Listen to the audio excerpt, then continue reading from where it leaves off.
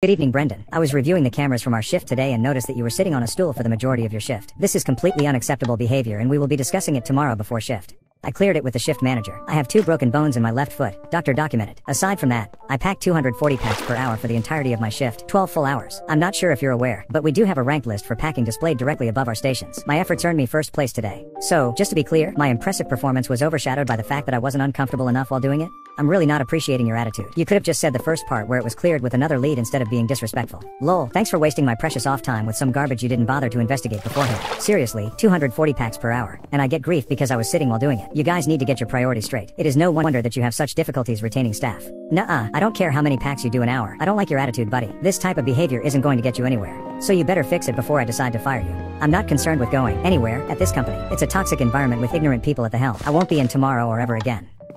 We don't need to rush to you leaving. Let's talk in the morning and we can sort this out. Nah, I don't like your attitude.